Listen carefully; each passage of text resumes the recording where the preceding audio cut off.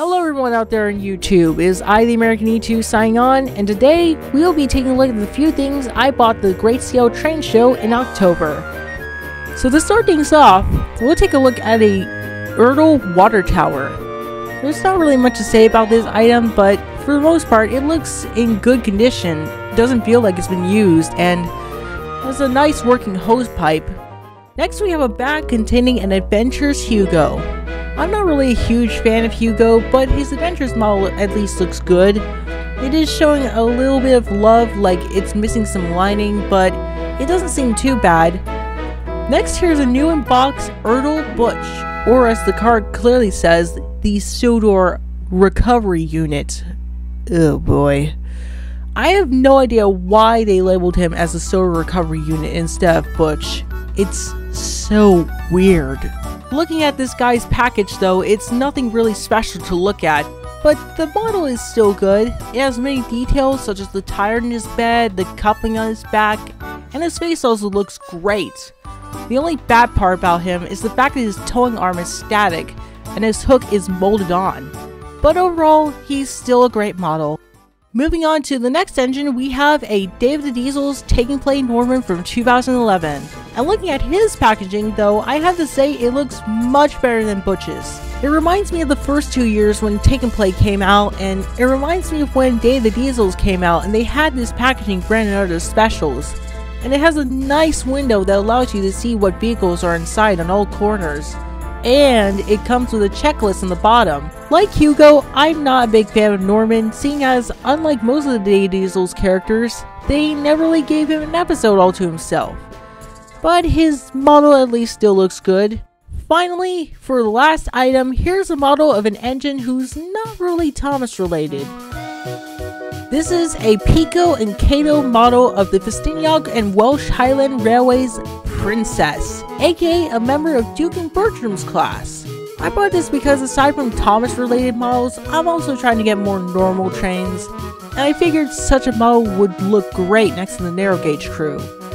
Looking at her box firsthand, it looks so nicely detailed, reflecting on the engine's railway, and has the model's name printed nicely on the front. When you open up the box, you'll get 2 plastic covers to protect the engine from being damaged, some extra details, some normal N-gauge couplers, and of course the model's instructions. Looking at Princess's model itself, it is very well made. She has so many details like her double whistle, her red side rods, maroon paint job, and even her open cab. The only minor flaw with this model is that it's entirely made of plastic, which makes the model feel very fragile compared to Bachmann's narrow gauge engines, which are entirely made of die-cast. But nonetheless, this model is still great. When putting her next to the narrow gauge engines, you can see the difference in size the model has. When putting with Scarloey, she is admittedly a little bit small, but I guess that's because this is an accurate scale of the real engine itself next to the Tally Clint engines.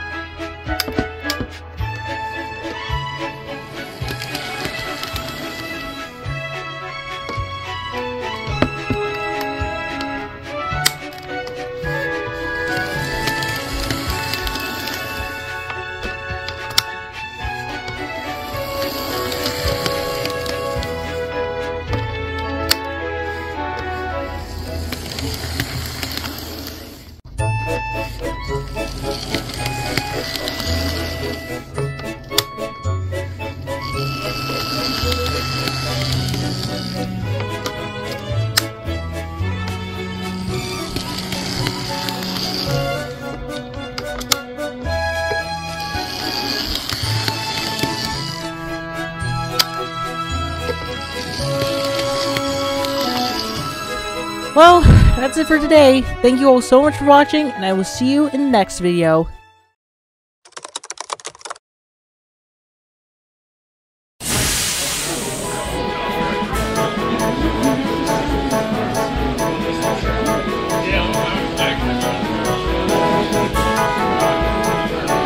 Yeah, I can.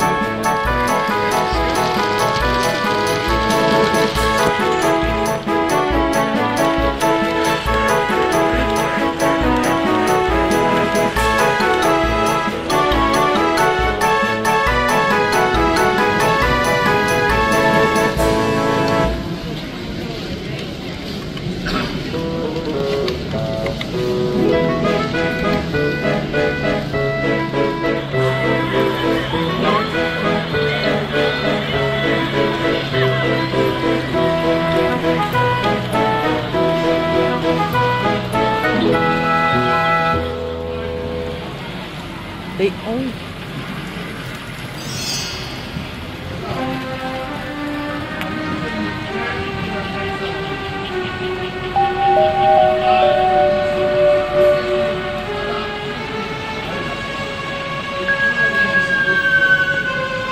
Yeah, I saw them. They only moved.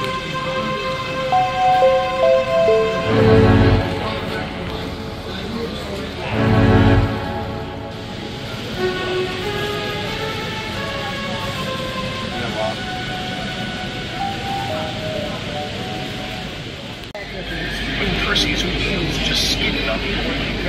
Oh no! Percy.